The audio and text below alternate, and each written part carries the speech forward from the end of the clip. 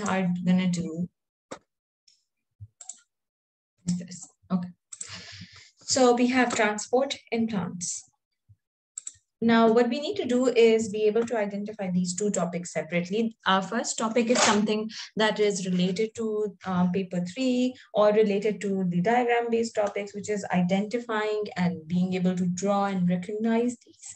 The second topic is related to transport mechanisms. We need to be able to talk about these transport mechanisms. Some of this we're going to do briefly today. The details we're going to do tomorrow. Yeah, that's basically how we're going to go about it. Okay, so you guys have had an overview of this. So the first question that should come to your mind when we're talking about transport within a plant is, why do we need transport? So why do we need this transport? We know that plants themselves have a need for energy, right? They need nutrition. And more than nutrition, they need everything, just like us, just like we have vessels that ooze out blood. The transport system of plants is essentially similar to vessels. It's also like a vascular system. It has different types of vessels. It does not have a capillary artery or vein. It has different vessels, but it does have something similar to vessels for carrying their needs. What are their needs? They need, from the root tip to the tip of the leaf, they need nutrients, they need energy, they need ions, they need water circulation. They need so many things to be circulated, and anything that is stagnant is dead, which means they need continuous flow, just like us humans. And we know they don't have a heart for this pumping system. So what are some of the ways in which this pumping system is ensured that its flow remains continuous? There is no stopping the flow. So let's see how we go about that. Okay, so we need to understand that the vascular system, it just means vessel, and it's not limited to animals only. It can be present in plants, and it can be present in different organisms. And in this, we're essentially talking about plants. And what are the vascular systems in plants? They are the xylem and the phloem. Now, because you guys have some idea of the syllabus, you already know what the xylem and the phloem are. All we need to do is little bit details. I'm not going to do all the details in this topic because I want to talk about these details when we're doing the first part, which is the drawing and understanding the sections, which is the practical portion of this topic. So what is the xylem and the phloem? Essentially, one thing that you need to know is that xylem is what carries waters and minerals. It is our essential mode of transport for water and minerals. And so water and minerals generally need, where does water in a plant come from? The water in a plant comes from a root. That's something we know as a child.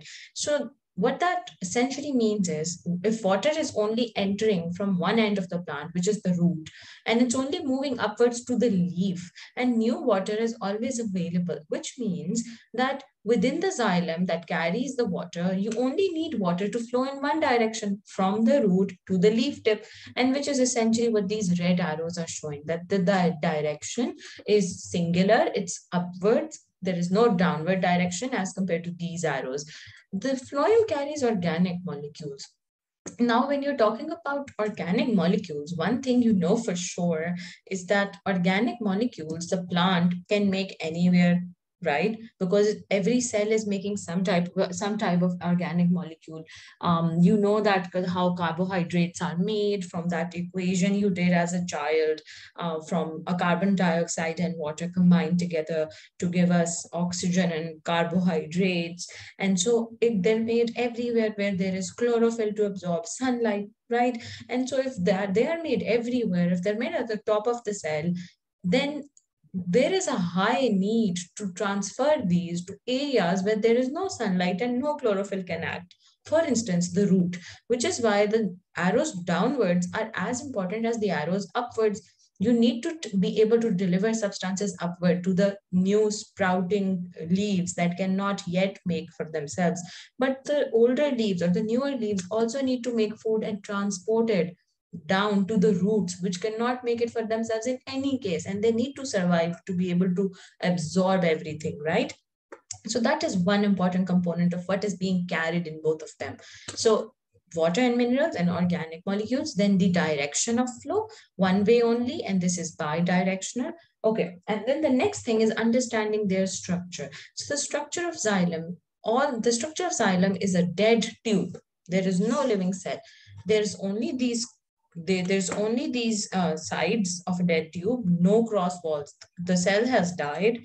There is no nucleus, no mitochondria, nothing.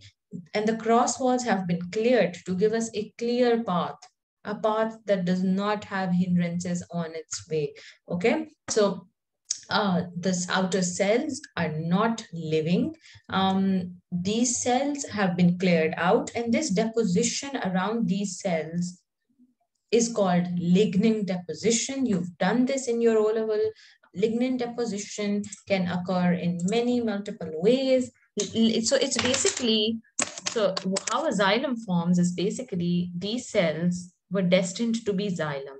Now they have a nucleus, they have a cytoplasm, they have vacuoles, everything a normal cell does, right? What ends up happening is that there's, and this is obviously cellulose outside forming the cell wall.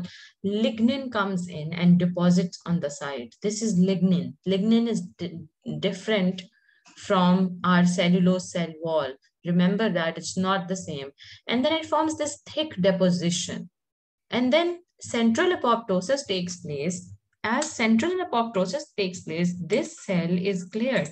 But then lignin that was in the on the sides remains because it was a solid material. It's stuck to it, which is why this lignin remains, and this forms a hollow tube in which water can flow in one direction.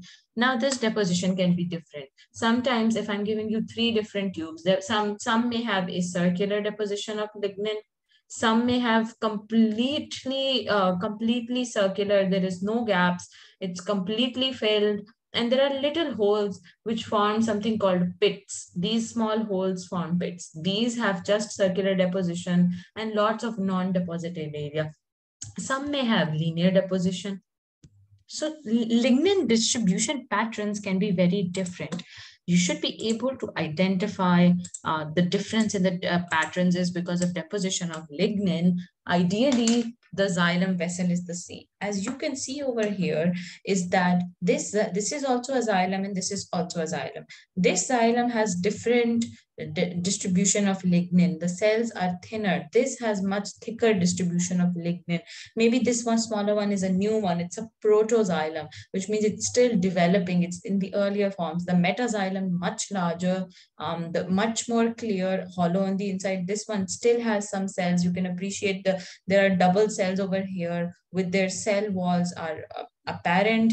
Look at this one. Can you appreciate these lines in the center, which means that the cell walls in the centers have not been cleared yet. They are being cleared, but not cleared yet, as opposed to what we have called a phloem. Phloem has living cells. This one complete cell is a living cell. The only difference is it has much fewer organelles because it is also used for transport and it has no lignin deposition on the sides. We need this cell to be alive to make sure that we can control the direction of flow. So these are living cells, and at the corner, at the end of each cell joining another cell, there are the cell walls and the membranes that were here totally cleared to give zeros anything. There are holes present here called sieves. They look just like the strainer of a sieve. They have holes for ease of transport. And to control the direction of the transport, it is made sure that this cell is living and closely associated with one cell of phloem. So you can appreciate this as a cell. It has a lot of substance in it, just like this white substance in the xylem. It has a lot of substance in it, but it is still a living cell. This living cell will still have a vacuole. And look at this, where it's meeting the next cell, it has little holes, perforations over here. These perforations are the sieve elements or the sieves, and together they form sieve plate, as holes from this come in touch with this one, they form a sieve plate. And each phloem cell is associated with a companion cell. These over here are companion cells. Companion cells are filled with all the structures the phloem cell does not have. For instance, phloem cell does not need a lot of mitochondria. It needs energy to control these bidirectional processes, but it does not need a lot of mitochondria. Otherwise, mitochondria will hamper with the movement of organic molecules. So companion cell will be filled with mitochondria. It will provide all the ATP this cell needs, which means there must be small species here for easy trans communication. And you remember plant cells have openings between cells called plasmodesmata. So those are these plasmodesmata. These sieve elements or sieve plates that form here are larger and much bigger and higher in number than the simple plasmodesmata, which is why they're not called plasmodesmata.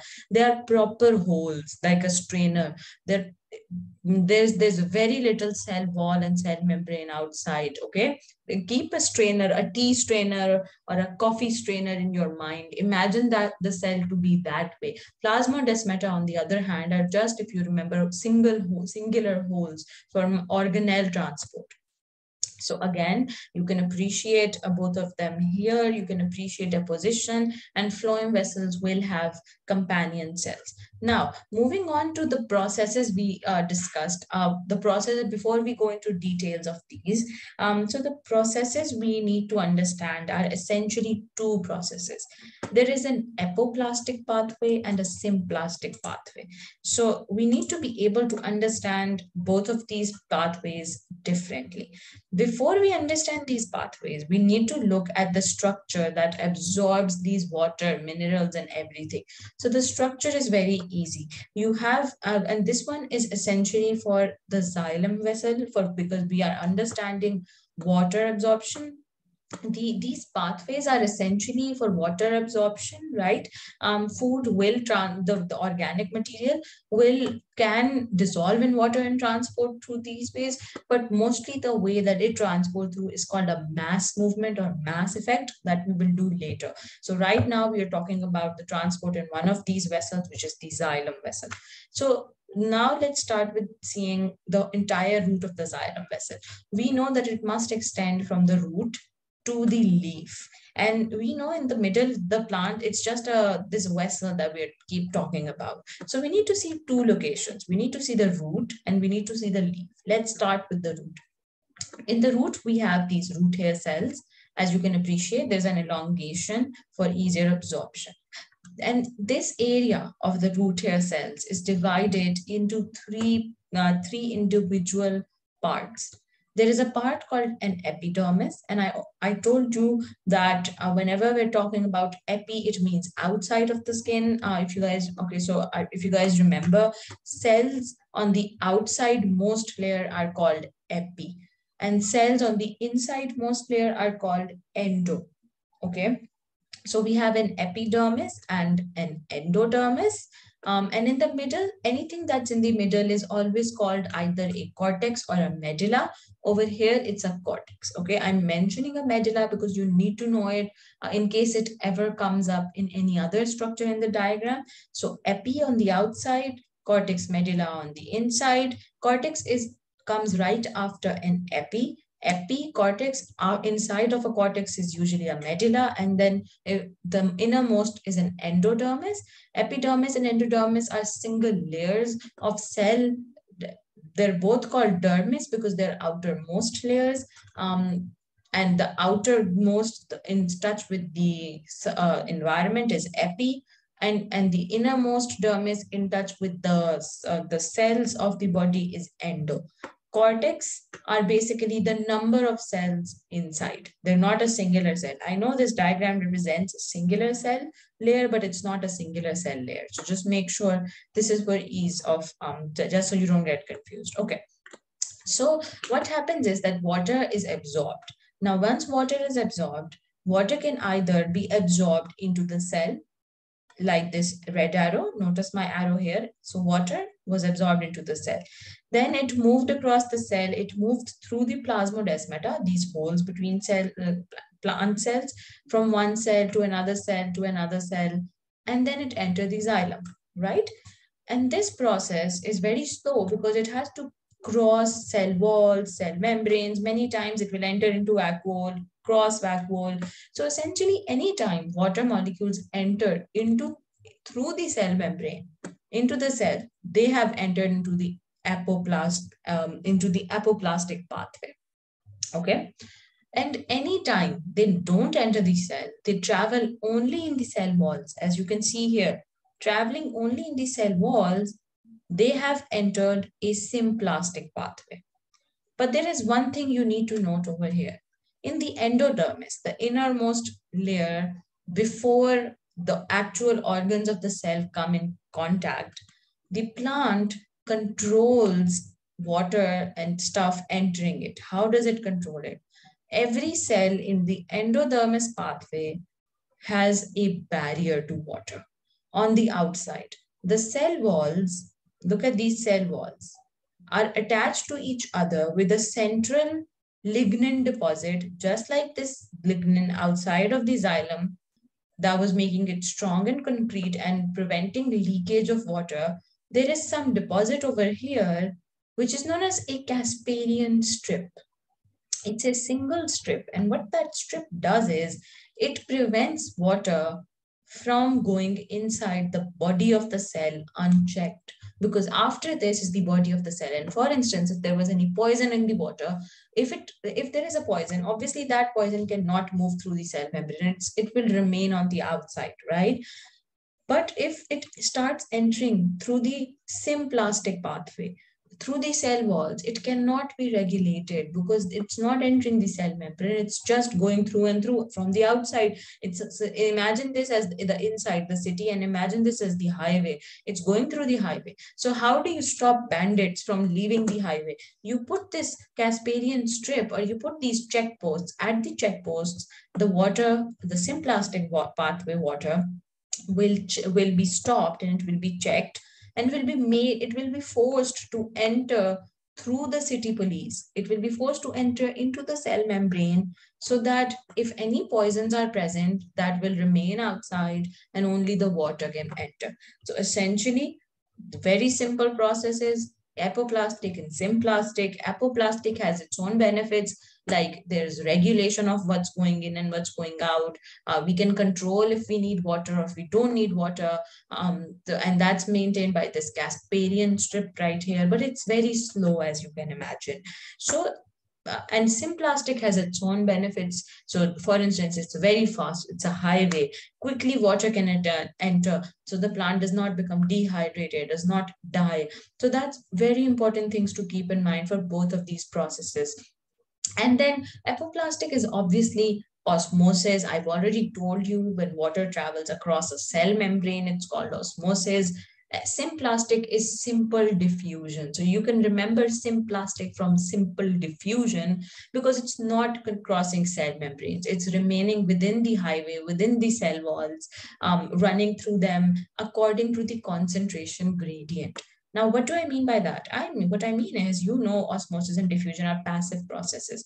Both of them do not need energy. So what forces them to happen is a strong concentration gradient. If there's a lot of blue water over here, it will be forced to enter into the xylem down the concentration gradient, right? But what happens if this xylem becomes stagnant? What happens if water collects here? Then no more water can move in. So these processes will come to a halt. So how does a plant ensure that this movement takes place? It continuously happens, that there is no stop in this water movement. The process is very easy. Let me show you the process. As soon as you see it, you'll be like, oh yeah, very easy. Water keeps in rotation. It is taken up, moves up the stem, reaches the leaves, and from the leaves, just like from our skin, it gets evaporated. So if you remember, even in your O-level, ever since you've been doing plant biology, you know that water leaves the leaf, right? It does get evaporated. So as the water is leaving from here, more water, there's empty space over here, water from here moves up, and there's empty space over here, water from the soil moves into the root, and this becomes a continuous cycle, which is why they always say water is in a cycle. It's going to move in with, it's going to probably precipitate, rain will be taken up by the soil, and then this process will occur again. Now we've looked at the pathway by which the root manages through the symplastic and the apoplastic pathways. Then we know that normal one unidirectional transport through those dead xylem vessels will occur to the leaves.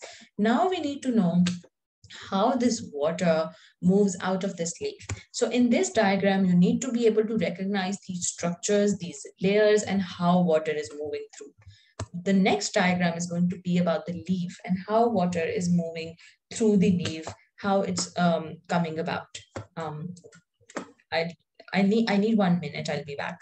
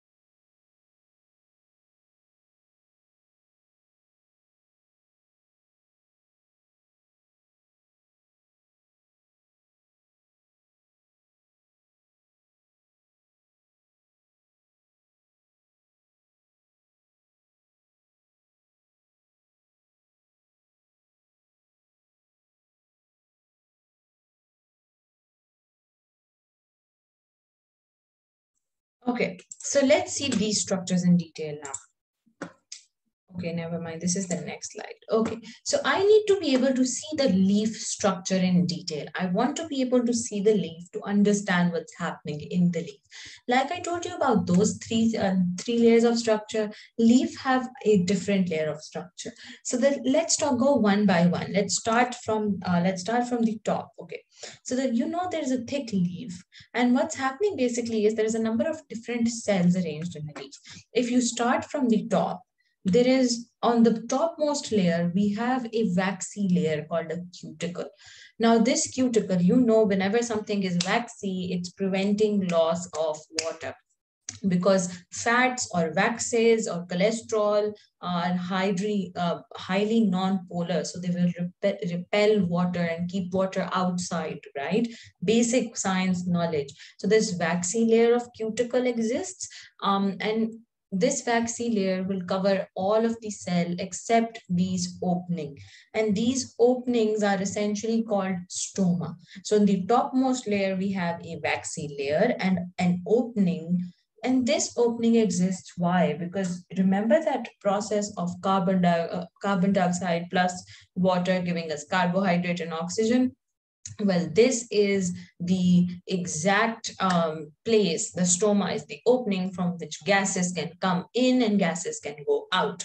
So now for the next time, remember when somebody asks you how a gas enters a plant cell, it's from the stoma, and these stoma do not only exist on a leaf, they occur on the barks, they occur on the stems, they occur everywhere except the roots, obviously, because roots are not in contact with air. So stoma is an opening, right? And many stoma are called stomata. So you must have heard that word. It's just an opening. Under these two layers, these basic layers are the actual living cells. The living cells include guard cells.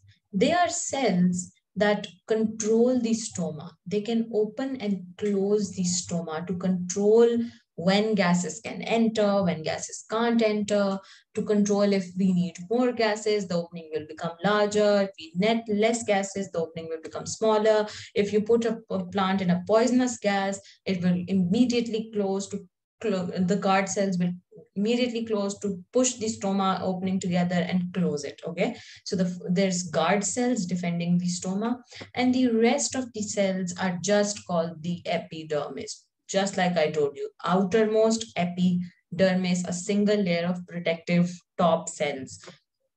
And so we know a leaf is double-sided, right? It has an upper layer and a lower layer. So both of them are out on the outside. Both of them should be an epidermis, right? And that is the case. There is the layer on the top of a leaf, the glossy part, on the top of a leaf. When you pick a leaf, you can easily tell that this is the top and this is the bottom. So the top epidermis is called the upper epidermis, and the lower side of the leaf has the lower epidermis. And similarly, upper has waxy layer, lower has waxy layer, and upper has stomata, lower has stomata, upper has guard cells, lower has guard cells. Look at these. There's these two bean shaped over here, and these two over here being illustrated around this stoma are guard cells. The normal rectangular cells that you see in that resemble the normal cells that are drawn for plant cells are the epidermal cells. Okay, then we have the inner structure. Now, the inner structure is essentially divided into parts, right? The inner structure contains what is called our vascular structures and the mesophilic structures, okay? So the inner structures are mesophilic structures, which are the cells, the vascular structures, which are carrying stuff, which are xylem and phloem, and then the air spaces. We need air spaces. Why do we need air spaces? Very easy. All of this carbon dioxide needs to be kept somewhere, right? It can't just, come into the cell. The cell doesn't have enough space for these things. The cell is highly regulated. So we have three important structures inside: the transport system, the mesophilic system, and the air spaces. Transport for bringing stuff in, taking it out, air space for the breathing of the cell, and mesophilic structure for photosynthesis. So very easy to understand. You do not need to cram this. Just know that there are three important inside structures. Photosynthetic called the mesophyll structure, the vascular structure, and the air spaces. Now we need to know the three different airs, the differences within them. So air spaces, we know empty spaces, no cells really. Vascular bundles we've talked about are the xylem and the phloem. And then the last one left. So we need to know the cells, but now the photosynthetic or the mesophilic structure. It basically consists of two layers of cell. A very long identical cells that are arranged orderly called palisade mesophils, and non-orderly, randomly arranged, having air spaces between them, called the spongy mesophyll. Spongy comes from similar to sponge, which means they can retain water, they have spaces between them, they're very stretchy. Palisade means the arrangement is very appropriate, identical. As you can see from here, the palisade mesophyll are so identical and well packed. Spongy have different sizes, different shapes, air spaces between them, etc. Okay, let's see this from another perspective. So again, you can see that we have air spaces. Vascular bundle can't be seen here, but you can see we have the stomata, the guard cells, the waxy cuticle on both sides, and upper and the lower epidermis. This diagram is very nice in showing you how the upper epidermis has much lower number of stomata. In fact, it's showing none. And the lower epidermis has a large number of stomata, which means most of the exchange is going to occur from the stomata from the lower surface. Then you can appreciate the photosynthetic parts. Why are they photosynthetic? Because they are basically responsible for the chunk of the cell making all of the carbohydrate, right? So we have well-arranged palisade mesophils, in a single layer, can be double layer in some cells, and then spongy mesophyll all over the place with air spaces in between. And then these dark spots inside show you the chlorophyll that is present essentially in these cell in higher number. This chlorophyll can be seen in the guard cell other than these, and only these cells and the guard cells are responsible because they have chlorophyll, they are photosynthetic. So just appreciate this here. Now, why do I need to know about this? Because like I told you, I was wanted to talk about water movement and xylem, but then I ended up telling you guys about the stoma and the gas movement. So why am I showing you this if I want to talk about water movement? Because if you wrap a paper around a leaf, you notice that it collects water. And in deserts, what ends up happening is some people use plants to collect water and then purify that water if they have no other resources. You've heard that people use cactus to drink water out of it, etc. Why is that so? That is so because this stomata here are not only responsible for gas exchange, but also for water vapor exchange or water exchange. If you remember from general chemistry, water vapor, when water turns into steam, it becomes gas. But essentially, it's in a state called water vapor, which is water just in the air. And I told you all gaseous exchange takes place from the stoma. So water vapor exchange must take place as well. So this water collecting here is the water vapor that came out from the stoma or the stomata of the cells and it of the leaves, and because we tied a water bag around it, we collected it, as simple as that. Now how this process of water moving out take place? This process is very simple, and it's illustrated over here. So I'm going to talk about this one by one, and then we'll move on and see how this happens over here. So, and why am I showing you these 5 steps? Because you need to be able to learn them and know them by heart. This comes up in almost every paper whenever they want to talk about transport and plants. So no one of these, okay? Okay, so we have step number 1, water vapor diffuses from air spaces through a stoma by a process. Okay, so this is upside down. Let's start from step number 5. Let's go from here. Let's start from this vessel over here, xylem over here, and take water all the way out of the stoma into the air. So let's see. Water moves up the xylem vessels. Water moves up the xylem vessels to replace the water from the leaf. We talked about this here, right? What happens is there is water. The water is lost from a leaf. As a result, the space over here becomes empty and it pulls water from the ground. Okay. What happens next is water leaves a xylem vessel. Okay. Once water enters over here due to this empty space, because this is continuous process, it's a continuous process of removing water. Once more water comes in over here, when the previous water is used up, that water is going to leave the xylem vessel by the help of the non-lignified spaces. I told you lignin deposits everywhere, but some places are left without lignin. So from those places that are left to have no lignin, water will move out into the air spaces. It's going to move into the cells and in air spaces both. So what happens is it moves out through a non-lignified area like a pit, or if it's circular deposition of lignin, it can move out through that circular area.